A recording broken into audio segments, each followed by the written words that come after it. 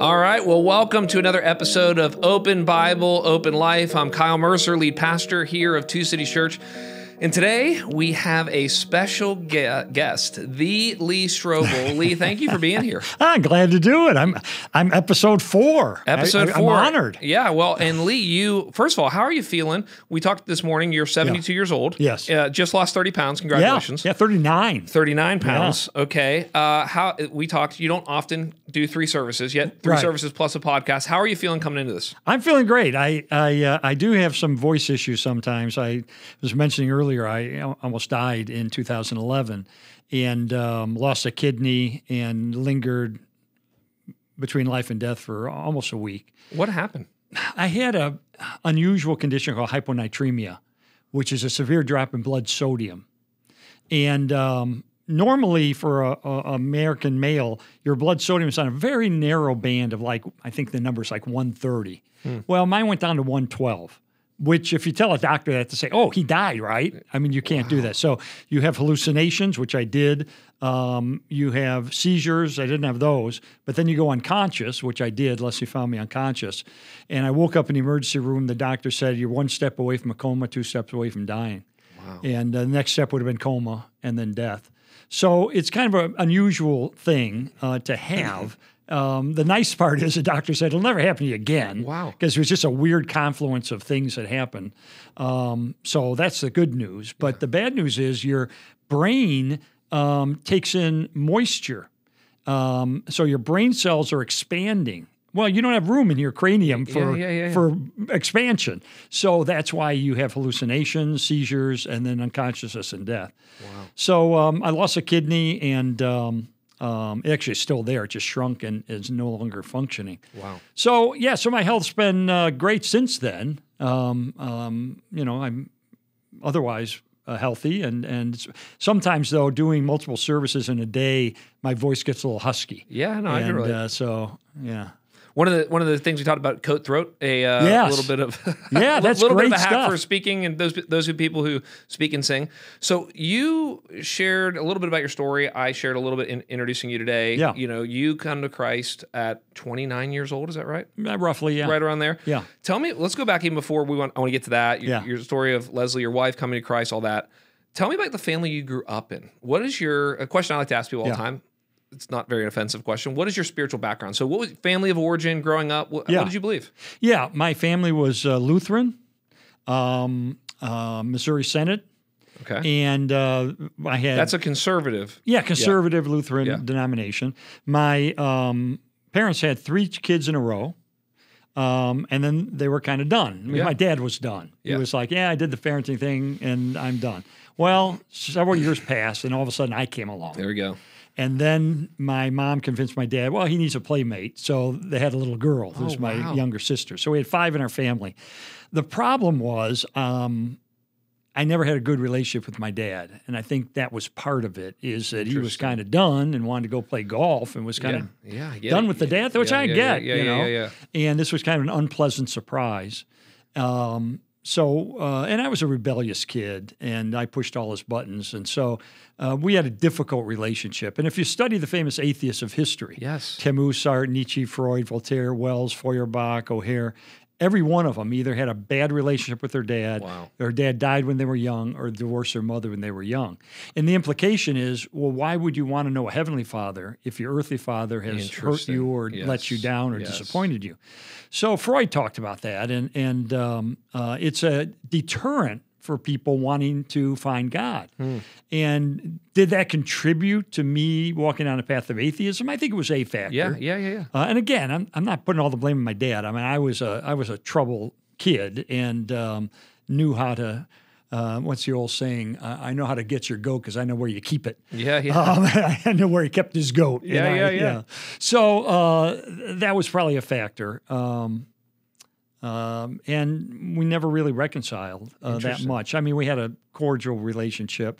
I remember we had a big blowout argument when I was just about to graduate from high school. Really? And do you remember what it was about? Yeah, I had gone behind his back and done something he specifically told me not to do, which is to buy a motorcycle. covertly. And I lied and told them it was a friend's, and that's why it's being kept on our porch. I can't believe I thought I'd get away with this. But anyway, they found out, and we had this big blowout, and he looked at me and said, I don't have enough love for you to feel my little finger. Oh, yikes. And so I walked out. I didn't know what to say. Yeah, and so I walked out, never intending to come back. I lived in an apartment up in a town about 30 miles away and worked on a newspaper that summer. And my mom convinced me to come back, but then I went away to college. And so I never quite reconciled with my dad. Wow. So that was always a sore spot. When did he pass away?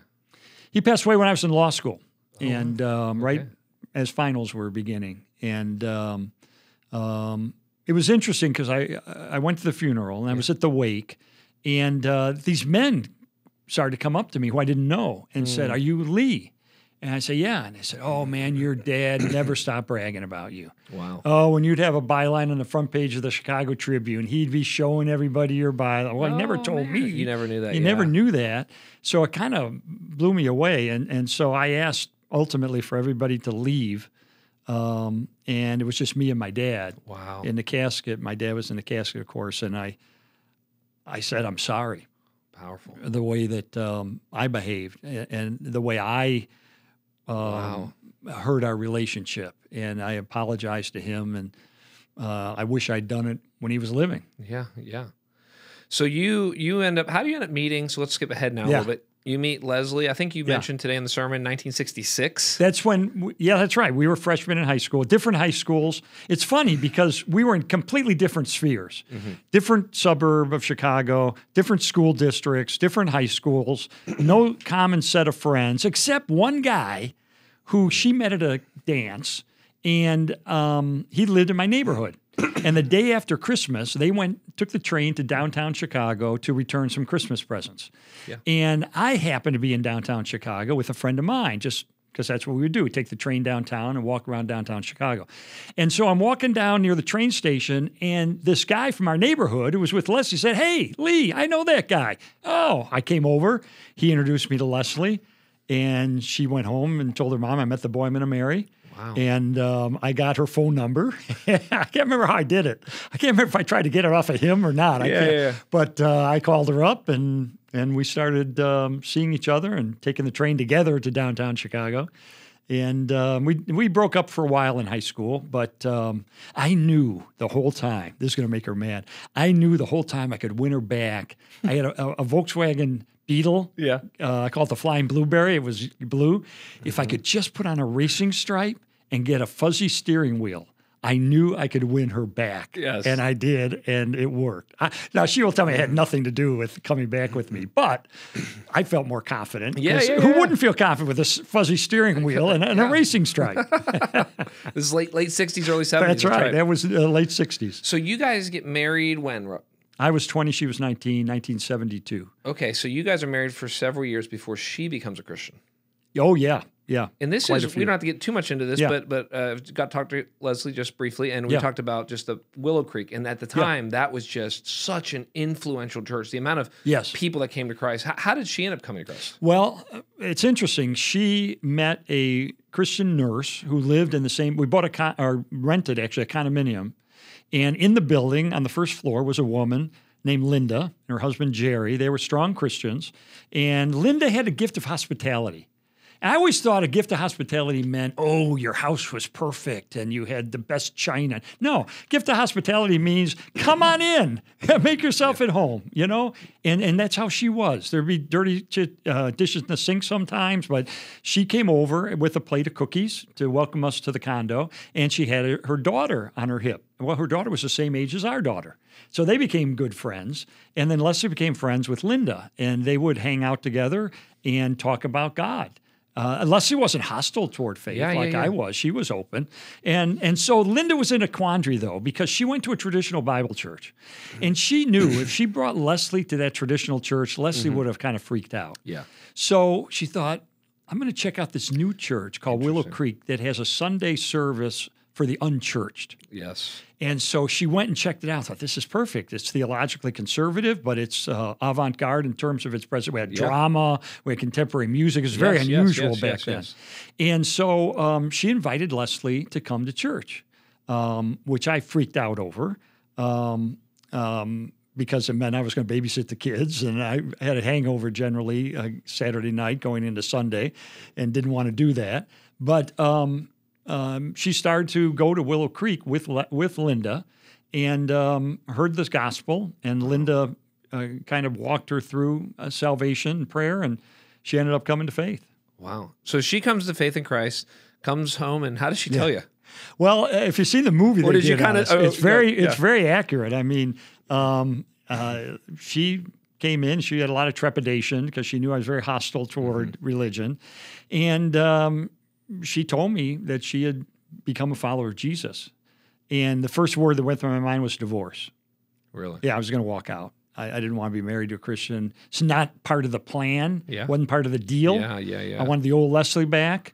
In fact, this is embarrassing, but I usually don't tell this part, but she had just planted a beautiful flower garden in our backyard. And right after she told me I had to mow the lawn, I went out and I mowed down the flower garden. So angry. Yeah. So angry. And so it really sparked an era of two things happening. One was an attraction toward the faith. In other words, she was very winsome. She made some mistakes. She would put Christian books out on the coffee table with things underlined. Now, she knew that wasn't a good move. But the way she related to me and the children and so forth, it was winsome and it was attractive. And so that was pulling me toward faith. But at the same time, I wanted the old Leslie back. I wanted our old life back. I get it. So it was a push and pull kind of a thing. And I thought, I'd been trained in journalism and law, and I thought I could probably disprove the resurrection in a 3-day weekend. You can't, because you can't be resurrected if you're dead. So let's start there. And so I decided to take my journalism training and legal training and investigate, hoping. Now, I did it because I was trained at the University of Missouri Journalism School, the best journalism school in the country, and also the original, the first one. Oh, I didn't know. 1913. We need to return and talk about journalism a little. Yeah, we should. But I was trained to be as objective as you could. So when I did an article, you could never tell where I stood politically because I would tell both sides and I would quote the best people on both sides, and that's how we were trained. So I thought, I'm going to do the same thing in this investigation. I'm going to call a ball and a strike. I'm going to be honest. I'm going to try to be objective. My hope was I could liberate her from this cult. But I was going into it honestly, saying, I'm going to see what I find, and I'm willing to accept something if I think it's proven, and reject it if I think that it's been disproven. And that's what I embarked upon. So I just found this out as we were walking down here talking to your wife, that you guys ended up writing one book together. Yeah. And what's the title of that book? Spiritual Mismatch. Okay, and it's about being in an unequally yoked marriage. That's right. In part, right? Yeah. What do you do if your spouse is not a believer? And what's so interesting about that is, just for a second, is that God tells us not to be unequally yoked, but every once in a while, by saving one person in the marriage, he creates an unequally yoked marriage. Exactly. Which is so strange. And this is and then what you've got to deal with it. And so talk about that. The better the church in terms of evangelism, the more spiritually mismatched marriages you're creating. And many times it is the wife. And many times. First comes to Christ. About 80%. I think so. Yeah. So you're exactly right. Usually you're getting these spiritual mismatch situations developed in the church because somebody, usually the spouse, the woman, is coming to church or coming to faith. And now all of a sudden there's all kinds of conflict in the relationship. Now, we always used to see eye to eye. Yeah. Now we disagreed about money management. We disagreed about how to spend our leisure time. We had all these disagreements. I remember she wanted to give money to the church. And I remember saying to her, I got an idea. Instead of giving money to the church, why don't you just flush it down the toilet? Because that's the same thing. That's how I was skeptical. But so we began to have all these conflicts we'd never had before. So we wrote this book to help people. We also have a chapter in, do you date a non-believer if you're a believer? And you have a chapter in the book on that. On that, yeah. So if somebody's thinking of dating someone who's not a believer, I have 15 ways to try to discern, are they really a believer? Yes. Because what often happens is the woman's a believer, the guy kind of feigns it, he kind of pretends it. Yeah, we'll go to church. And then they get married, and then it's like, yeah, I'm not interested. He wants to get the job done. He wants to get married. Yes. And so I have like 15 things, kind of a checklist to look for in terms of trying to discern as best we can. Is this really an authentic believer? And and then we have a 30-day prayer guide in the book, how to pray for your spouse. Yeah. Wow. All right. We'll have to put that in the show notes so that they can get that book and see those things. So you end up coming, now we get kind of the story that became Case for Christ and all this. So you come to faith in Christ through investigative journalism. Yes. And at the time, was it what became Case for Christ in the sense of, was it you meeting with these experts? Is that how that was? Yes and no. Back then, I wasn't traveling the country interviewing scholars as much as I do now and then. When I was a non-believer, of course, there were very few resources out there. Today, there's a proliferation of popular level books that you can access on this topic. Back then, forget it. I mean, it was very, very little. And so I remember, for instance, there was one book written by the guy who made Harvard Law School a great law school, which is the second best law school in the country. And it was in the 1800s, and he wrote a book investigating the Gospels and whether they could be trusted. So, okay, well, I would like to read that book, right? Yeah. So I go to the library. Do you have that book? No, it was published in 1887 or something. We'll do an interlibrary loan. So we'll look for a copy. 6 months later, I get a call from, we found your book. Oh, man. And it's got rubber bands around it. You know, they found it in some obscure library. Life before Google and Amazon. Exactly. Yes. So it was hard back then. Now, I'm trained as a journalist, so it was not unusual for me to pick up the phone and call a scholar and ask a question. Yeah. I remember this one guy, I'd read some things about Ignatius, who was an early church father, and he said some things about the resurrection and so forth, and I'm trying to discern, is this legit? So I found a expert on Ignatius at a secular university. And I just called him up. Hey, I'm Lee Strobel. I'm a reporter for the Chicago Tribune, which was true. Yeah. He probably thought I was working on a story, which I let him believe. And then I just asked him a bunch of questions. Yeah, that's great. And, okay, great, thanks. And I'd hang up. So it was not, I wasn't planning to write anything. So it wasn't like I was taking copious notes. It wasn't like I was, documenting everything.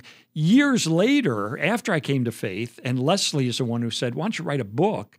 I said, golly, that's a great idea, but I'm going to have to really go out and re-interview some of the people I talked to and interview some new people to get everything on paper and to tape record the interview and get everything accurate and so forth. So if you notice in the book, it'll say, it says, I retraced and expanded upon my original investigation. And so then I travel the country and interviewed some great Christian scholars. Yeah, as I was coming to this interview today, and I thought, I am interviewing the interviewer. Right. And so you are the Joe Rogan of Christian interviews, or if the audience is older listening, you're the Larry King Live. Larry King Live, right. Of Christian interviews. I got to tell you something funny about Larry King. Tell me. So Kathy Lee Gifford. Yes. She was on Larry. Strong believer. She was on Larry King. And during the show, this is being broadcast, Larry King, if those who are younger don't know, he had this interview show on CNN. Oh, yeah. So right in the middle of the interview, she said, Larry, did you ever have Lee Strobel on your show? He says, I don't know who that is. Who's Lee Strobel? She said, oh, Larry, he's Jewish. He's got a Jewish background, and he investigated the case, and he became a Christian. You ought to have him on your show. Well, I wasn't Jewish, and that's not really my story, which I told her later when I met her for the first time. I said, by the way, I'm not Jewish. But it was so funny. I'm watching Larry King that night, and all of a sudden, it's like, I think those shows were live, weren't they? Or something like that. Yeah, some version and it was of it, like, oh my gosh, Leslie, come here. Did you end up ever going on Larry King? No, never did that one. How do you go about, so you're about to interview William Lane Craig or something like that. Yeah. What's your process to get ready for an interview? How do you choose who to interview to begin with? Yeah. What is that? You mentioned briefly you tape record it? Yes. Or probably now on a phone or something like that. But how's that whole process? First of all, you have to find out who you're going to interview. Like, for instance, I'm working on a new book right now, and I have 3 interviews I need to do for this new book. And so I'm discerning who do I interview on these topics. So I do a thorough search of what people have written in that field. And then I make phone calls to people I trust and say, hey, do you know anything about this guy? Like, for instance, there was one guy I was thinking of interviewing. I called my son, who's a theologian at Talbot School of Theology at Biola University. Yes. And I said, Kyle, do you know this guy? And he said, yeah, I know who he is. And I said, I'm thinking of interviewing. He said, nah, I wouldn't do it. I wouldn't do it. So I go to people to kind of help me determine who the best person. I want a person of character, and also of intellect and also scholarship. Yes. So I prefer people with PhDs from secular universities. Yeah, that's my preference. Yeah, yeah. And so then once I narrow it down to one person, I contact them and say, hey, I'm working on a book I'd like to interview. Now, the funny thing is, this is counterintuitive. These people, most of the people I interviewed, are kind of ivory tower academics. Yes, yes. They're brilliant. They write for a very narrow audience of really brilliant people. And nobody calls them out of the blue and asks them to talk to them about this stuff. The students don't care. They just want to get a grade and get out. So when you call up, like I call up Bruce Metzger. Yes. Bruce Metzger was the greatest textual critic of the 20th century. He was at Princeton University. His analysis of the Greek of the New Testament and so forth was unmatched. Yes. I mean, he was the #1 guy in the country. And I'm thinking, I can't call Bruce Metzger. He doesn't know who I am. I was new. Nobody ever heard of me before. And my friend John Ortberg said, no, call him. So I called him up, said, Dr. Metzger, I'm working on a book. You have no idea who I am. Could I come interview? Oh, of course. How's Thursday? You know, these people love. I've never been turned down for an interview, and that includes the times when nobody knew who I was. Yeah. So then I go, and usually I'll send an outline in advance so they kind of know where the interview is going, what topics I'm going to kind of ask them about. Sorry that I did not do that today. No, that's all right. That's all right. And then the funny part is you mentioned tape recording. I did an interview with Charles Templeton. Oh, yes. He was very remind us of who that is. Yeah, Charles Templeton was the pulpit partner of Billy Graham. Unreal. People thought Templeton would become the great evangelist. He was more eloquent. He was brilliant guy, better speaker than Billy was. But he went to Princeton Seminary, liberal seminary, and lost his faith. I remember that. And became an agnostic, became the most famous skeptic in Canada. He wrote a book once called A Farewell to God, My Reasons for Rejecting the Christian Faith. So I wanted to interview him for my book, Case for Faith, which was my second case book. And I called him up. Hey, can I come interview you? Sure. You know, well, we didn't have any money. He lived in a penthouse in Toronto. So Leslie and I drove to Toronto from Chicago. She stayed in the car and prayed the whole time. Oh, wow. This is maybe a 5-hour interview. Wow. So I go up to his penthouse and I interviewed him. And in the middle of the interview, he's telling me why he doesn't believe. And I said, well, then who's Jesus? Oh, Jesus. He's the greatest person who ever lived. Anything good I've ever learned, I've learned from Jesus. Oh, he had the highest morality, the most brilliant intellect. And he's extolling Jesus. And then he goes, and if I put it this way, I miss him. And he broke down weeping. Wow. Oh, my gosh. I mean, wow. Am I a pastor or am I a writer at that point? What do I do? And he was embarrassed because he was crying in front of me over Jesus. And he kind of pulled himself together. And he dried his tears. He says, oh, enough of this. And then we went on to other things. So the interview went great. And afterwards, I go down to the car. I said, Leslie, you can't believe what happened. He broke down weeping that he missed. Let me play for you the tape, a little bit of the tape. And the tape was blank. No. And the reason was I had accidentally set this old tape recorder on a setting that said it only recorded when the mic heard a voice. So it would be triggered by a voice. Well, he talked so quietly, it didn't trigger the recorder. But I had a backup. I had a backup recorder, and it got everything. Great. So the lesson I learned is, so recently I interviewed a guy for my new book, Is God Real? I had 6 tape recorders. All 6 of them. He said, I'm setting all these. He said, what are you doing? I said, I'm never going to have a backup that doesn't work or a backup to a backup. I record it with 6 tape recorders just to make sure. because I never want to, if I had lost that, I still have that to this day. Wow. It's powerful. Well, you tell historian, is God real? I do. Finish the end of that story. Yeah, the rest of the story, which I don't tell till my new book because I didn't know about it, he ended up coming to faith, apparently, on his deathbed. Oh, no. He was dying, and his wife, Madeline, was not a Christian. She was a deist. And so she believed in a general God. So she wasn't tainting this toward Christianity. Yeah. So he's in his deathbed. He calls out, Madeline, come here, come quick. And she comes in. Can you see them? They're right here. I said, what are you talking about? What? You can't see. The angels, they're here. They're at the foot of my bed. You can't see them. They're here. They've come for me. I'm going to heaven. I'm going to God. And I interviewed a woman who knew him well. She was, actually, I take that back. I didn't interview her. I read her account of this. And she was good friends with Templeton. And she was a captain in the Salvation Army and a Christian.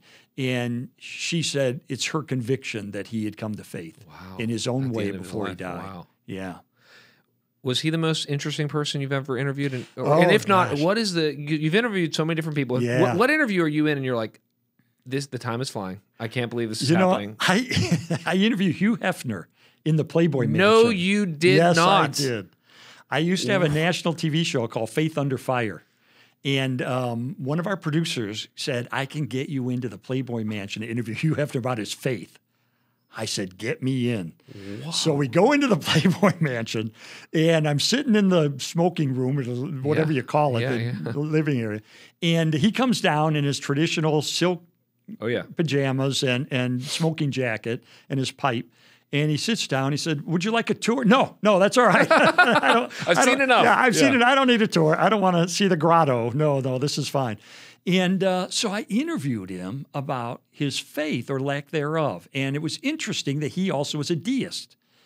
Interestingly, because as probably the quintessential narcissist of my generation, who made his money off of smut, he had a lot of motivation not to find the real God. Well, that's true. And because he would have had to change everything. And so he expressed kind of a vague interest in, a vague belief in a general God. But he said, certainly not the God of Christianity, who I find a little too childlike. So we had this great conversation, got it all on tape. And then afterwards, so I asked him, what do you think of the resurrection? He said, the resurrection. Well, if you had any evidence for the resurrection, it would change everything, because then that trips a whole bunch of dominoes. Then it means there's an afterlife. There's a life beyond this world. And so many things that we wish were true can become true if the resurrection is accurate. He was thinking that logically. Yes. Wow. And so, of course, I'm interviewing him. I can't debate him in the middle of the interview, but I said, well, have you ever researched the resurrection? No, never really have.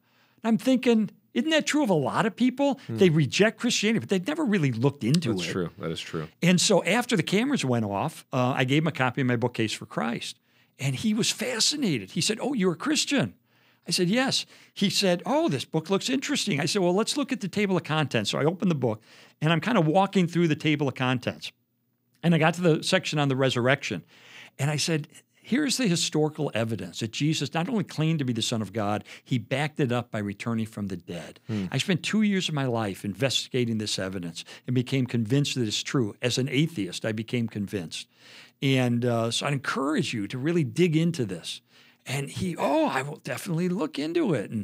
And so I would get Christmas cards from him after that. I tried to follow up with them and never really got another personal connection, but then it kind of stopped, and I didn't have an open door anymore. So I don't know what happened. Unbelievable story. I was not expecting you to say that. I was like, William Lane Craig, are you going to mention some other pastor or scholar that you interviewed? So, well, the other one that happened just recently is Bill Maher, the atheist. No, you did. Wait, you were with him? Well, no, the funny part was he was interviewing a fellow comedian who would become a Christian through my book, Case for Christ. And this comedian, whose name I can't remember, DeStefano is his name. And he said, Bill, Have you read this book, The Case for Christ? It'll tell you why this is true. And this guy was an atheist, and he investigated. And I'm telling you, Bill, it's true. And he's really witnessing. This is on the air on a podcast of Bill Maher. And he said, so read the book. And Bill Maher says, okay, I will. I don't know if he ever will. How long ago was this? This was just weeks ago. I mean, what are the chances that you end up on Bill Maher? I know. This would be, he does this thing in his basement now where he does this, version of this. That's what the show was. That's right. I mean, it went viral when he did it. I mean, my gosh, everybody was forwarding this interview to me. And so who knows? So I've got the interview. I also interviewed Michael Shermer, who's the founder of Skeptic Magazine, number one skeptic in America. Oh, wow. I interviewed him on why he doesn't believe in miracles. That was fascinating. And when I did a book on the case for miracles, and the first 3 chapters in that book are an interview with Michael Shermer, the skeptic, on why there are no miracles. Interesting. And so that opens the book, and then I respond in the rest of the book to his objections because there were answers to what he claimed. And so I kind of enjoy the interviews with non-Christians better than the ones they're with more. Christians. Yeah, you never know what they're going to say. Yeah. So you're doing investigative journalism. Yeah. You end up having a career change. Yeah. I mean, multiple career changes we could say, but talk to us about that moment where you're like, I think I'm going to leave. Yeah.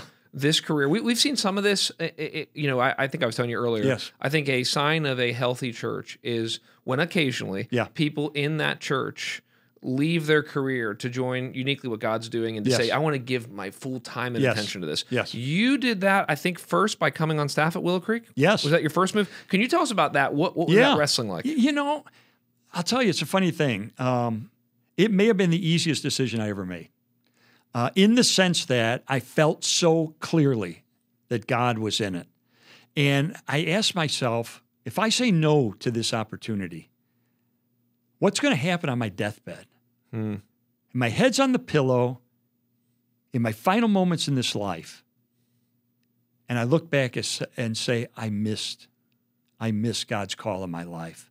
I missed the opportunity where God was calling me to leave it all behind, take a 60% pay cut, and join the staff of a church. And I couldn't tolerate that. It was I can't do that.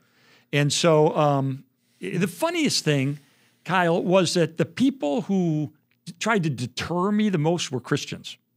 Interesting. Because they would say things like, how are you going to put your kids through school? You can't live on what they're going to pay you. That's a 60% pay cut from what you're making. You don't make that much at the Chicago Tribune. Yeah. How are you ever going to put your kids through college? How are you going to support your wife? How are you going to... And Leslie's dad, who was an atheist, who I led to the Lord in this last conversation before he died years later, but he was an atheist. And I told him, I think I'm going to leave my whole career behind and start on a church staff. And he said, you know what? If you think you ought to do that, you ought to do it. Wow. Isn't that funny that the atheist said, go, if that's where your heart's leading you, then go ahead and do it. And the Christians are saying, you got to be careful. How are you going to put food on the table? And it was hard. We lived for 20 years in a little 1,100 square foot house. It was hard, but it was worth every moment. And did you have one role there, many roles? You eventually were one of the teaching pastors. Yeah, it started out. I'm glad you mentioned this idea, this concept of kind of mentoring people through the local church into full-time ministry at the church. We're all in full-time ministry, but you know what I mean, vocational ministry. Yeah. So originally, I came on the staff as it was called. What was it called? I can't remember the exact title, but I was in charge of 750 volunteers in the area of parking and baptism and communion preparation and ushers and greeters and information booths, sort of the physical infrastructure. We call that here first impressions. Yes, something like that. I was in charge of that. I was associate director of evangelism under Mark Middleburg. And so it was pretty much an administrative role. Now, I felt that God was ultimately leading me to preach and teach. But I thought, ego can get in the way.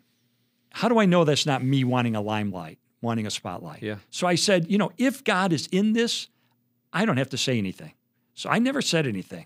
One day, senior pastor knocks on my door, comes in and says, the elders have been praying, and we believe God's given you a gift of teaching and preaching. And if you're willing, we'd like to mentor you in that. And Mark Middleberg will mentor you in theology, because I didn't go to seminary. Yeah. And let's see where it leads.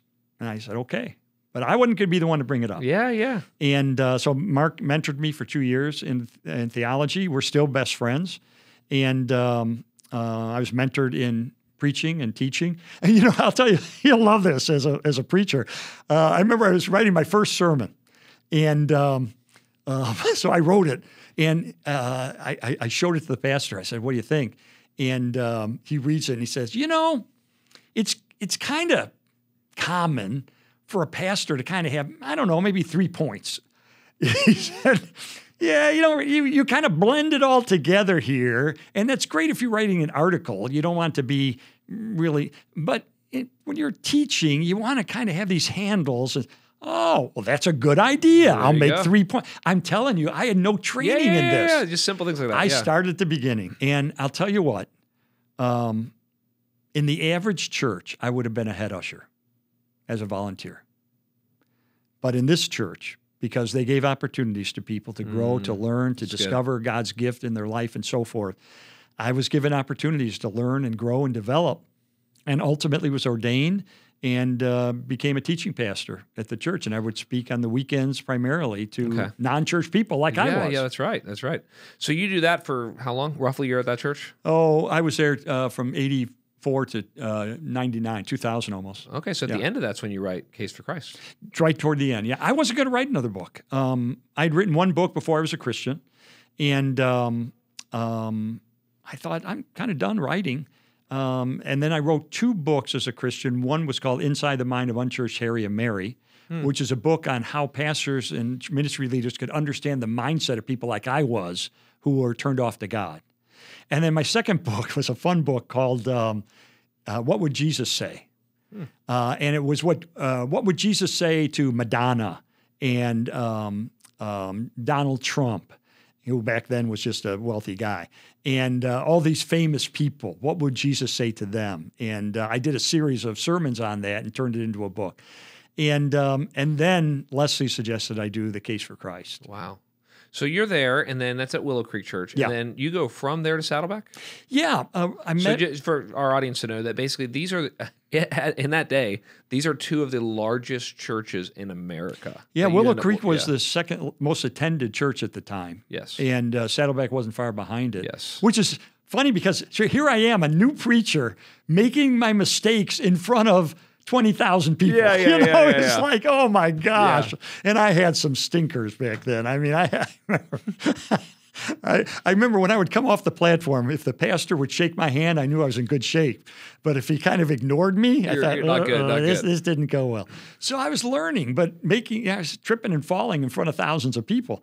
So yeah, they're both huge churches and both influential in terms of having an impact on other pastors. What do you think about the church today? Like the church in America today, you know, it's been said that we live during the greatest decline of Christianity in the history of our nation. Yeah. But yet you seem, and I want to get to this toward the end, but you're an older guy who you seem joyful, you seem hopeful about the next generation. Yeah. How are you feeling as you travel around, as you get to do things like today, see different churches? How are you feeling about the state of the church in America? Oh, it's a great question. You are a good interviewer. I don't know about that. You know, it's good and bad. Mm-hmm. It's good and bad.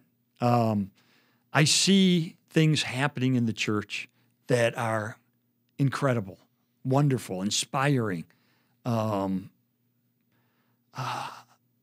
then I see things I go, oh my goodness, why are they doing this in the name of Jesus? Yes. So I see both. And it doesn't have anything to do with size. Mm-hmm. There are some great churches that are huge, and there's some lousy churches that are huge. Yeah. It's not size. It's really about vision. It's really about commitment to orthodoxy. It's really about adherence to a mission to reach lost people. I think when a church loses that, when they lose the mission to reach the community with the gospel, that's right, they start to deteriorate. And that is something that has to be upheld and pursued always. So I see good and bad. I mentioned during my sermon that Shane Pruitt, who's a friend of mine who preaches around the country to young people in colleges and high schools, says he's seen more people, young people, come to faith in Christ in the last 3 years than in the previous 18 years of ministry combined. Unreal. So we're seeing things. We saw this thing at Asbury where we had an outbreak of people coming to faith. I see people coming to faith all the time, young people, old people. So I'm encouraged because of that. Yeah. Now, is the culture itself becoming more skeptical? Yes. Are they becoming more hostile? Yes. Mm-hmm. But you know what? People say to me, well, don't you get discouraged with all the nuns, you know, the N-O-N-E, the people who say, I don't have any affiliation with the church or a denomination. And I say, no, I'm not discouraged by the nuns. I'm encouraged by the nuns. And the reason is, if you ask people of my generation back in the 1960s, are you a Christian? Oh, of course. I'm an American. Of course I'm a Christian. Were they a Christian? No, they weren't a Christian. They thought they were because they were an American. Nowadays, people are more honest. No, I'm not a Christian. Yeah. I would rather people be honest Yes. because they weren't Christians in either case. I'd rather they be more honest and concede where they're at spiritually than put on a phony Christian face and pretend like they're saved. That's good. So the nun thing doesn't bother me. And a lot of nuns are spiritually curious and open to faith. So, I mean, when you're trained in law, you're trained to be a pessimist. You know, look for all the things that can go wrong. Yes, yes. And so I tend to have that bent. But when it comes to the church, when it comes to faith, I've seen God do some absolutely amazing things. And I step back and I go, as my wife prayed for me when I was an atheist, she was told, no one is beyond hope. That's right. That's a good word. And, I look at a guy who became my friend after he became a Christian, one of the most unlikely conversions you'd ever hear of, was just Evel Knievel.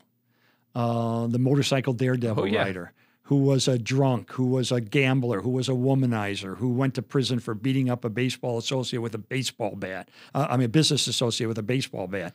I mean, he was a troubled dude. And yet, he's on the beach, and God spoke to him. Not through his ear, but in his heart. And said, Robert, I've saved you more times than you'll ever know. Now you need to come to me through my son, Jesus. That's good. And he was shocked. He was stunned by this. And I don't even know who Jesus is. So he called Frank Gifford, Kathy Lee Gifford's husband, who was a famous sportscaster. And he said, Frank, you're the only Christian I know. Who's Jesus? I don't even know. I had this experience. And Frank said, read The Case for Christ. That'll explain everything.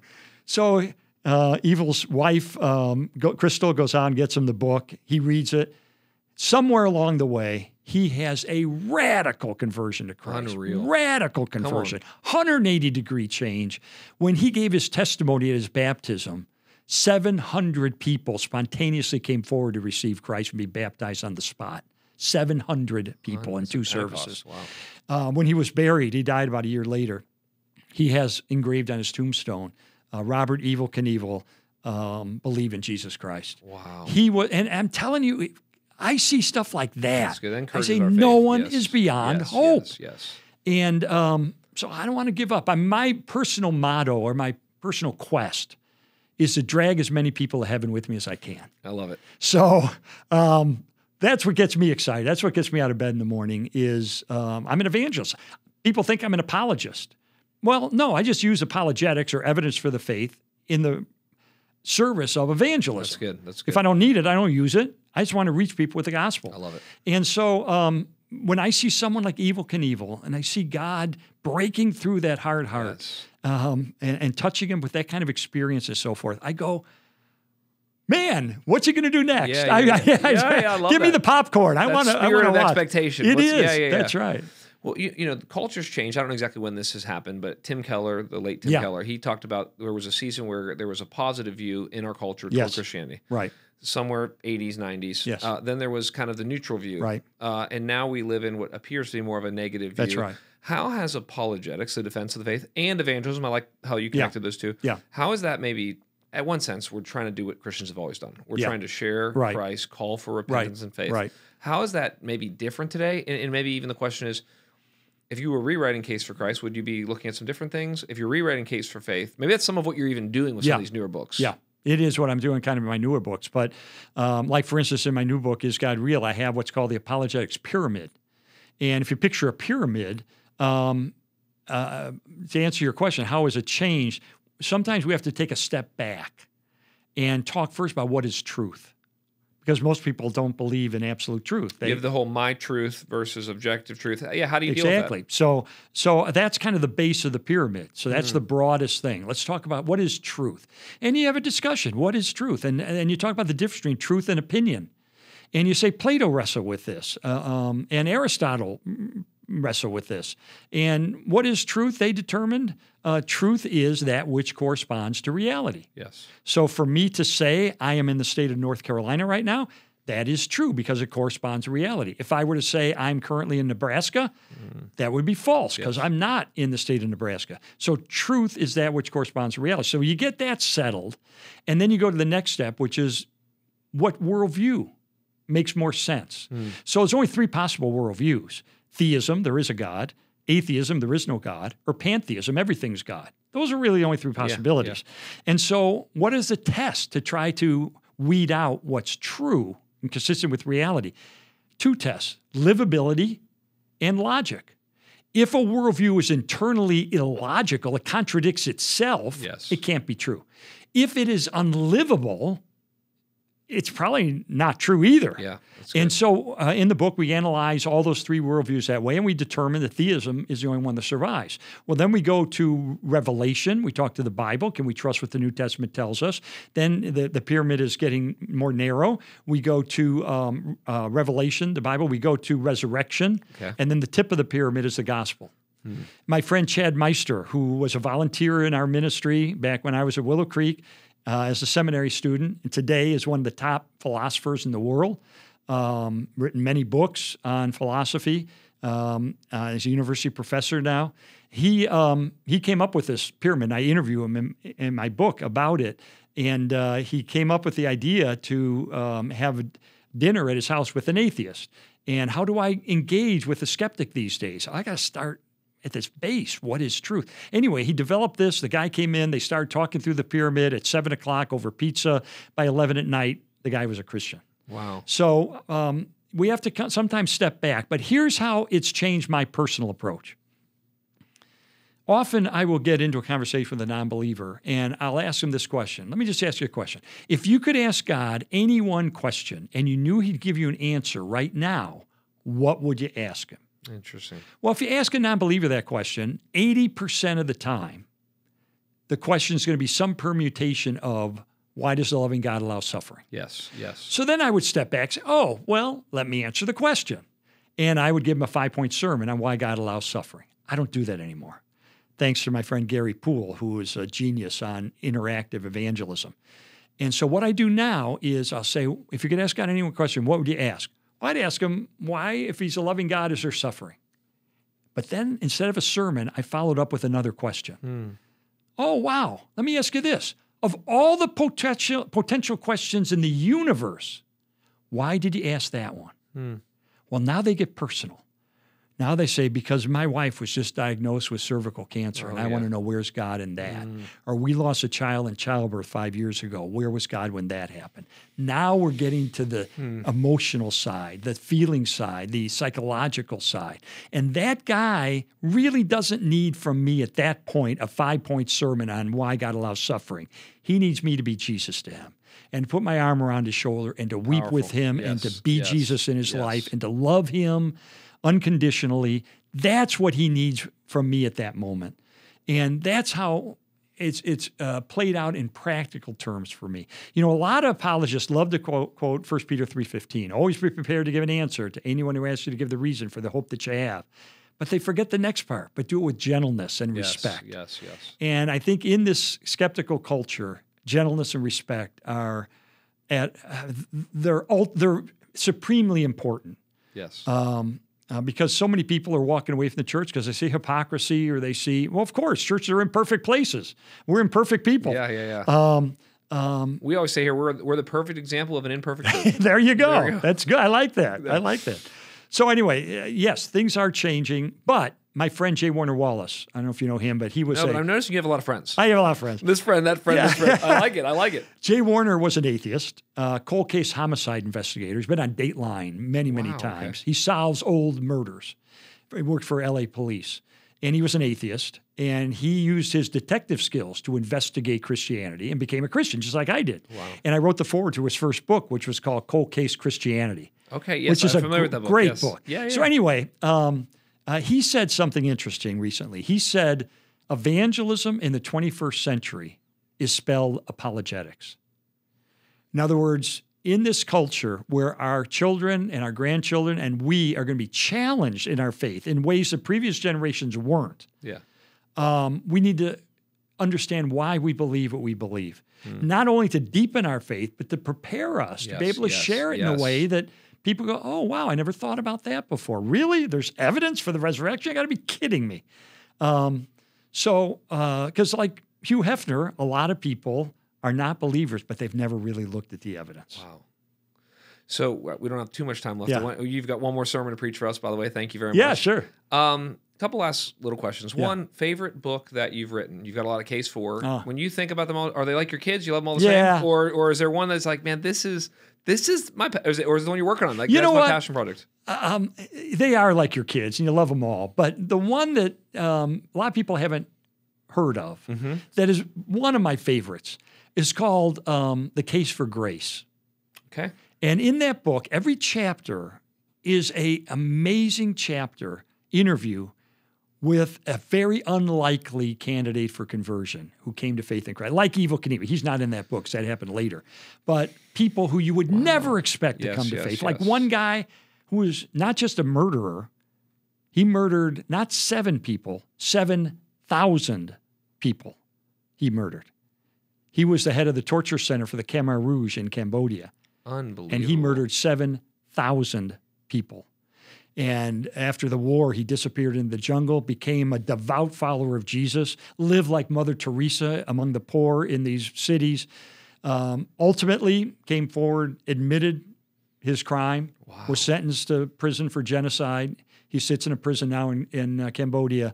One of the few people who gets to visit him is a pastor from L.A. who I interviewed, and he goes and serves him communion in Cambodia. And this guy has now led to Christ all the guards and all the other prisoners. He's just sharing Jesus with everyone in that prison. Wow. It's an authentic conversion. And so I had this, every chapter is an amazing story. And then I sat back and I said, wait a minute, people are going to read this book and say, well, he needed God. I don't need God. I'm not a murderer. I never murdered 7,000. And I thought, I got to interview a nice guy who came to faith. So I found a nice guy who came to realize I'm a sinner. I need grace. And I need grace too. Yeah. And so one of my chapters is the nice guy who realized he needed Christ. It's interesting you mention that because being in Winston-Salem, we see there's I got this from Tim Keller, rebelliously lost versus religiously lost. Yeah. And we will see a lot more people often, especially their families established, they've got the job, they've got the house. Right. They are religiously lost. Yeah. They're lost in moralism, which doesn't, they need to repent of their goodness. Right. Not just of their badness. Right. That's a good way to put it. That's exactly true. So you mentioned a couple times you're working on a new book. Yeah. Do you know what it's called? And does it have I can't really talk about it yet. Oh, you can't talk about it yet? I can't talk about it yet. Okay. Yeah. But do you even know when it's going to come out? Yes, it comes out in fall of 2025. No, I'm sorry, spring of 2025. We have a while. Okay. Yeah. Maybe we'll get you back on the podcast. Yeah, we should. That'd be fun. Okay, last question. Yeah. A couple years ago, I'll tell you a story first. A couple years ago, a guy who's in our church, older than you, he's in his 80s. Yeah. I know you're in your early 70s.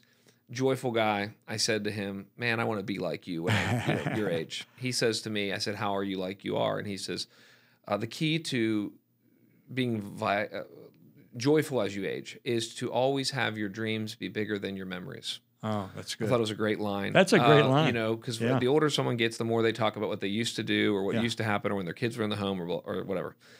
For you, as you're, in, I don't know if the appropriate way to talk about this, the last quarter of your life, you're one, just thank you for finishing well. I think what the younger generation needs to see is boomers and builders who end well. Yeah. When you look back on your life, just maybe some final words to us, what are some ways that you look back and go, this is some of the reasons maybe why I am in ending well, finishing well, having those, you have 2 kids? You have two kids, right? Yes. Okay. Yeah. Both your kids love the Lord. Right. Your son's in ministry. Your daughter's homeschooling and writing curriculum for that. Yeah. You know, you still love and enjoy your wife. Yeah. You're still a part of a church. Yeah. I mean, what are some keys to that? Wow. First of all, a great spouse who loves the Lord. Yes. Who keeps you accountable. And I was, I'll give you an example. I was grousing this morning because I didn't sleep last night. And there was noise in the hotel, and I couldn't sleep. I lay there for, at one point, 3 hours awake. And so I was in a bad mood when I got up. And I'm kind of, rough-hewn at that moment. And she said, Lee, get your act together. Yeah. In other words, go to the Lord and repent and ask for him to empower you today. Wow. And, you have to have a spouse who's willing to call you out when you're starting to waver or whatever. And she's my strength. And we've been married 51 years now. And so I think that's really important. I think to have accountability with a good friend. So many guys, whether they're pastors or not, this is especially true of pastors, but so many guys don't have a best friend, another guy who they can share all their secrets with and who hold you accountable, will love you, and so forth. Mark Middleberg is that to me. So we have been best buddies since the fall of 1987. And I was 3. I was 3 Oh, years you were old. 3? That's how long it was. Yes, I was 3 years old at that point, yes. Well, That's there isn't a day that goes by virtually that we don't connect. And love it. We're best buddies. He knows every secret about me. I know every secret about him. It's great. And we love each other, and we cheer each other on. I believe more in him than he believes in himself. And same with me. He believes more in me than I believe in me. I love it. And so I think that's a really, really important element. I'll tell you something that happened to me recently that left a big impact on me and wanting to finish well. I was doing a book called The Case for Heaven. And I thought, wouldn't it be interesting to interview a strong Christian who's about to die, who's about to go to heaven? Yeah, wow. So I went and I interviewed one of the greatest evangelists of history, Luis Palau. Luis shared his faith with 1 billion people in his lifetime, 1 billion people through his crusades around the world and festivals that he would hold and all this stuff. And he was one of my heroes and one of my good friends. And as it turned out, it was his last interview before he died. He was dying of stage 4 cancer. And this was the last interview he would give. And so it's in the book, Case for Heaven. He talks about what it's like about to go to heaven and so forth. And then he said something to me I'll never forget, and it's changed my life in a lot of ways. He looked at me and he said, Lee, when you get to the end of your life and all is said and done, you will never regret being courageous for Christ. Oh, wow. Wow. Wow. I mean, you'll never regret those times when you went out on a limb and you invited someone to church. You went out on a limb and you told your testimony to somebody at work. You went out on a limb. I mean, those times, and it's not like we're facing a firing squad. It's just mostly social awkwardness or whatever, and we overcome it because we want to have courage through the Lord. And here he is on his deathbed saying, looking back on his life, having shared his faith with 1 billion people and having no regrets. And I go, I want to end that way. That's good. I want to end saying, you know what? When God opened up an opportunity, even though it was scary, because I asked Luis, when you share your faith one-on-one, you meet a guy in a bus, and do you ever get nervous? Oh, every single time. Of course I get nervous. I said, well, that's good because I do too. Yeah, everybody does. But when we overcome that with the help of the Lord and you go out in faith and you share your faith or whatever it is, you're courageous for Christ. You volunteer when you could be doing something more fun. Whatever it is, you get to the end like Luis and you go, I want to end like that. It's powerful. Well, let's end there, but tell our audience where, if we want to find out more about you, maybe website, social media, any way to stay connected to what you're doing. Yeah, I'm at www. Do you have to say that anymore? I don't guess think not. so. No, I'm old. LeeStrobel.com. Okay, is my easiest website. place. Yep, and I'm very active on Twitter. Yeah. I love Twitter because Okay. it's like headlines. Yeah. Oh, yeah. So it's Okay. at Lee Strobel. Well, a guy who does apologetics, that would make sense. That would be his favorite. Oh, Yeah. I've met some great people on Twitter. Oh, I bet. Yeah. And some not so great people. Can I tell you a quick Yo, story? please, come on. Sheila Walsh. You know who she is? Christian singer. I don't know her. Okay, No, she's a from Scotland.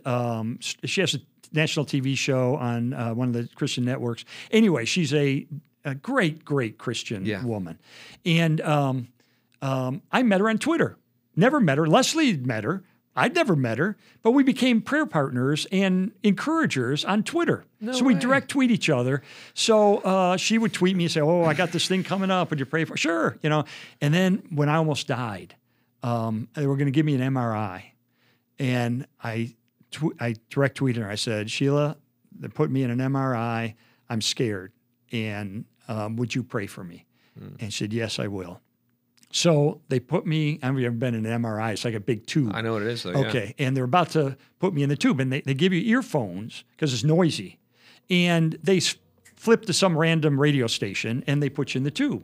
So they put the earphones on me. They flip to a random station. They slide me in the tube. I get in the tube, and it's Sheila Walsh singing a song. Come on. Yes. Your prayer partner's in there with you. Prayer partners. And I thought, isn't that just like God to say, I got you. Wow. I got you. Sheila's praying. That's all you need, man. It's going to be fine. Yeah. And, you know, I came through it and everything, but I thought that was a fun example of how social media can be used for good. Yeah, it can be. Yeah. Well, Lee, thank you. Thanks for taking time to do this podcast. I know we're about to do one more service. Thank you. And I got to do another one? Well, just one Seriously? More. And then hopefully a good night's sleep to catch up on what you missed. So thank you so much. And maybe when you write your new book, we'll try to get you back on, even if it's virtually or something like that. That'd so be thanks awesome. so much. Thanks, man.